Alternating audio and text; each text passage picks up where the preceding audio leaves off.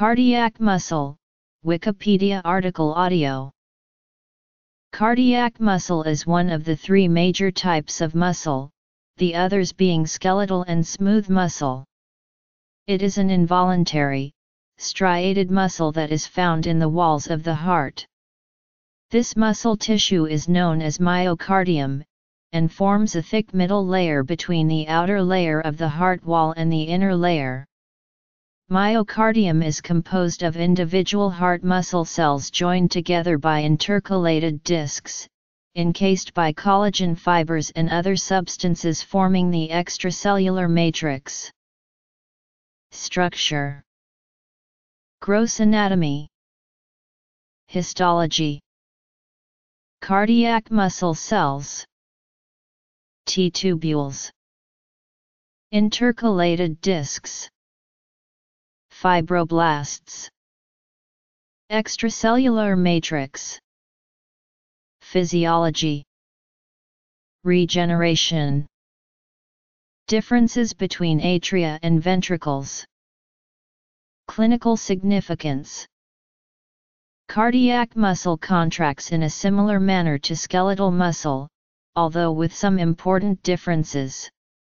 An electrical stimulation in the form of an action potential triggers the release of calcium from the cell's internal calcium store, the sarcoplasmic reticulum.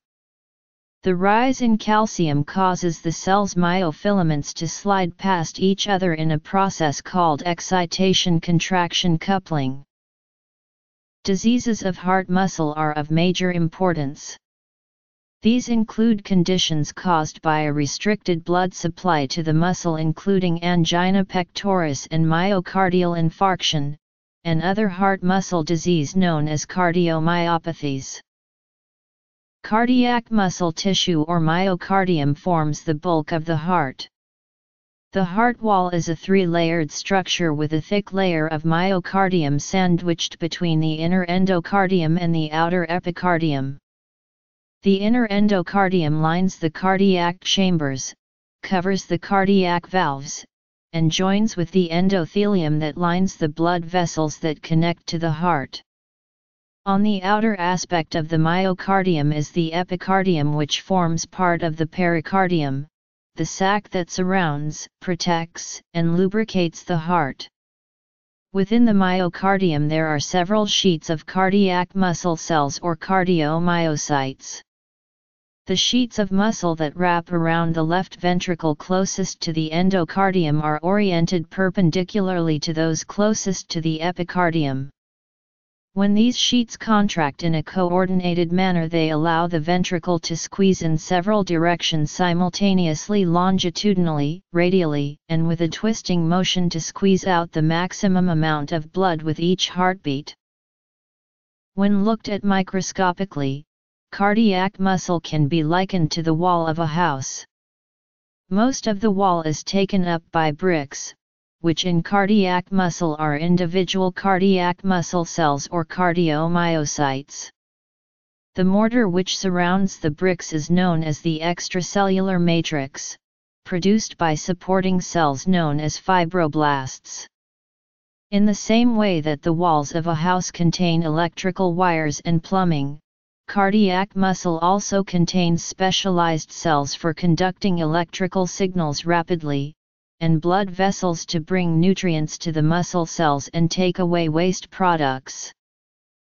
Cardiac muscle cells or cardiomyocytes are the contracting cells which allow the heart to pump. Each cardiomyocyte needs to contract in coordination with its neighboring cells to efficiently pump blood from the heart, and if this coordination breaks down, then despite individual cells contracting, the heart may not pump at all, such as may occur during abnormal heart rhythms such as ventricular fibrillation. Viewed through a microscope, cardiac muscle cells are roughly rectangular, measuring 150 μm by 340 μm. Individual cardiac muscle cells are joined together at their ends by intercalated discs to form long fibers. Each cell contains myofibrils, specialized protein fibers that slide past each other. These are organized into sarcomeres, the fundamental contractile units of muscle cells. The regular organization of myofibrils into sarcomeres gives cardiac muscle cells a striped or striated appearance when looked at through a microscope, similar to skeletal muscle. These striations are caused by lighter I bands composed mainly of a protein called actin, and darker A bands composed mainly of myosin. Cardiomyocytes contain T-tubules, pouches of membrane that run from the surface to the cell's interior which improve the efficiency of contraction. The majority of these cells contain only one nucleus, unlike skeletal muscle cells which typically contain many nuclei. Cardiac muscle cells contain many mitochondria which provide the energy needed for the cell in the form of adenosine triphosphate, making them highly resistant to fatigue. T-tubules are microscopic tubes that run from the cell surface to deep within the cell. They are continuous with the cell membrane, are composed of the same phospholipid bilayer, and are open at the cell surface to the extracellular fluid that surrounds the cell. T-tubules in cardiac muscle are bigger and wider than those in skeletal muscle, but fewer in number. In the center of the cell they join together, running into and along the cell as a transverse axial network. Inside the cell they lie close to the cell's internal calcium store, the sarcoplasmic reticulum. Here, a single tubule pairs with part of the sarcoplasmic reticulum called a terminal cisterna in a combination known as a diode.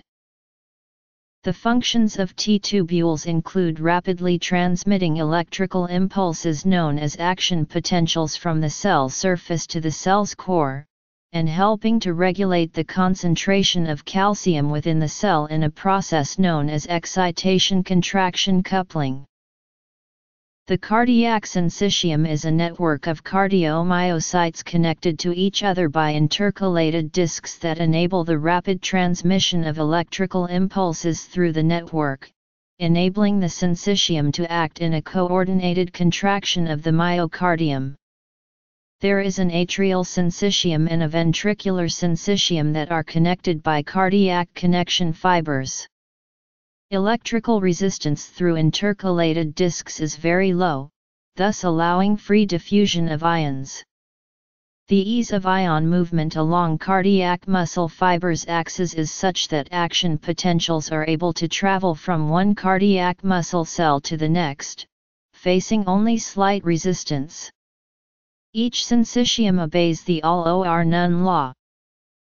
Intercalated discs are complex adhering structures that connect the single cardiomyocytes to an electrochemical syncytium. The discs are responsible mainly for force transmission during muscle contraction. Intercalated discs consist of three different types of cell-cell junctions: the actin filament anchoring adherens junctions, the intermediate filament anchoring desmosomes, and gap junctions. They allow action potentials to spread between cardiac cells by permitting the passage of ions between cells, producing depolarization of the heart muscle. However, novel molecular biological and comprehensive studies unequivocally showed that intercalated discs consist for the most part of mixed-type adhering junctions named area composita, representing an amalgamation of typical desmosomal and fascia adherens proteins. The authors discuss the high importance of these findings for the understanding of inherited cardiomyopathies. Under light microscopy, intercalated discs appear as thin, typically dark staining lines dividing adjacent cardiac muscle cells. The intercalated discs run perpendicular to the direction of muscle fibers. Under electron microscopy, an intercalated disc's path appears more complex. At low magnification, this may appear as a convoluted electron-dense structure overlying the location of the obscured Z line. At high magnification, the intercalated disc's path appears even more convoluted, with both longitudinal and transverse areas appearing in longitudinal section. Cardiac fibroblasts are vital supporting cells within cardiac muscle. They are unable to provide forceful contractions like cardiomyocytes, but instead are largely responsible for creating and maintaining the extracellular matrix which forms the mortar in which cardiomyocyte bricks are embedded. Fibroblasts play a crucial role in responding to injury, such as a myocardial infarction. Following injury, fibroblasts can become activated and turn into myofibroblasts cells which exhibit behavior somewhere between a fibroblast and a smooth muscle cell. In this capacity, fibroblasts can repair an injury by creating collagen while gently contracting to pull the edges of the injured area together. Fibroblasts are smaller but more numerous than cardiomyocytes, and several fibroblasts can be attached to a cardiomyocyte at once. When attached to a cardiomyocyte, they can influence the electrical currents passing across the muscle cell's surface membrane, and in the context are referred to as being electrically coupled. Other potential roles for fibroblasts include electrical insulation of the cardiac conduction system, and the ability to transform into other cell types including cardiomyocytes and adipocytes. Continuing the analogy of heart muscle as being like a wall, the extracellular matrix is the mortar which surrounds the cardiomyocyte and fibroblasts bricks. The matrix is composed of proteins such as collagen and elastin along with polysaccharides known as glycosaminoglycans. Together, these substances give support and strength to the muscle cells, create elasticity in cardiac muscle, and keep the muscle cells hydrated by binding water molecules. The matrix in immediate contact with the muscle cells is referred to as the basement membrane, mainly composed of type IV collagen and laminin. Cardiomyocytes are linked to the basement membrane via specialized glycoproteins called integrins. The physiology of cardiac muscle shares many similarities with that of skeletal muscle. The primary function of both muscle types is to contract, and in both cases a contraction begins with a characteristic flow of ions across the cell membrane known as an action potential. The action potential subsequently triggers muscle contraction by increasing the concentration of calcium within the cytosol. However, the mechanism by which calcium concentrations within the cytosol rise differ between skeletal and cardiac muscle. In cardiac muscle, the action potential comprises an inward flow of both sodium and calcium ions. The flow of sodium ions is rapid but very short-lived, while the flow of calcium is sustained and gives the plateau phase characteristic of cardiac muscle action potentials. The comparatively small flow of calcium through the L-type calcium channels triggers a much larger release of calcium from the sarcoplasmic reticulum in a phenomenon known as calcium-induced calcium release. In contrast, in skeletal muscle, minimal calcium flows into the cell during action potential and instead the sarcoplasmic reticulum in these cells is directly coupled to the surface membrane. This difference can be illustrated by the observation that cardiac muscle fibers require calcium to be present in the solution surrounding the cell in order to contract, while skeletal muscle fibers will contract without extracellular calcium. During contraction of a cardiac muscle cell, the long protein myofilaments oriented along the length of the slide over each other in what is known as the sliding filament hypothesis. There are two kinds of myofilaments, thick filaments composed of the protein myosin, and thin filaments composed of the proteins actin, troponin, and tropomyosin. As the thick and thin filaments slide past each other, the cell becomes shorter and fatter. In a mechanism known as cross-bridge cycling, calcium ions bind to the protein troponin, which along with tropomyosin then uncover key binding sites on actin.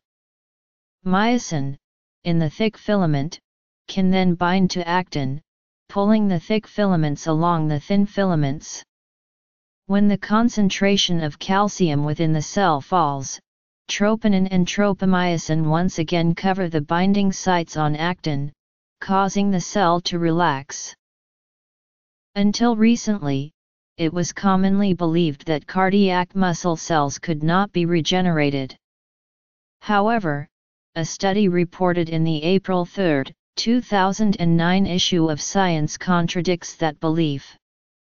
Olof Bergman and his colleagues at the Karolinska Institute in Stockholm tested samples of heart muscle from people born before 1955 who had very little cardiac muscle around their heart, many showing with disabilities from this abnormality. By using DNA samples from many hearts, the researchers estimated that a 4-year-old renews about 20% of heart muscle cells per year, and about 69% of the heart muscle cells of a 50-year-old were generated after he or she was born.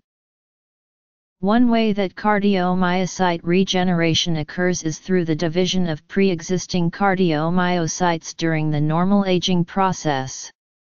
The division process of pre-existing cardiomyocytes has also been shown to increase in areas adjacent to sites of myocardial injury.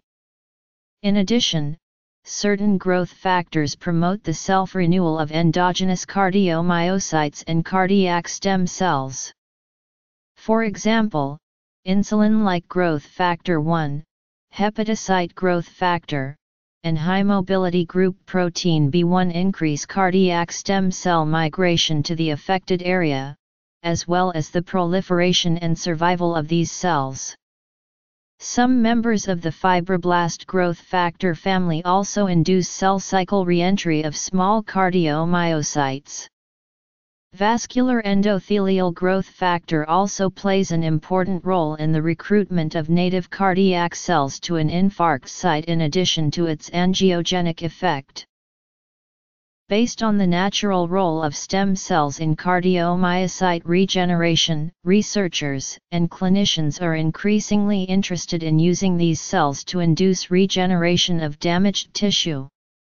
Various stem cell lineages have been shown to be able to differentiate into cardiomyocytes, including bone marrow stem cells. For example, in one study, researchers transplanted bone marrow cells, which included a population of stem cells, adjacent to an infarct site in a mouse model. 9 days after surgery, the researchers found a new band of regenerating myocardium. However, this regeneration was not observed when the injected population of cells was devoid of stem cells, which strongly suggests that it was the stem cell population that contributed to the myocardium regeneration. Other clinical trials have shown that autologous bone marrow cell transplants delivered via the infarct-related artery decreases the infarct area compared to patients not given the cell therapy. Cardiac muscle forms both the atria and the ventricles of the heart. Although this muscle tissue is very similar between cardiac chambers, some differences exist. The myocardium found in the ventricles is thick to allow forceful contractions, while the myocardium in the atria is much thinner. The individual myocytes that make up the myocardium also differ between cardiac chambers.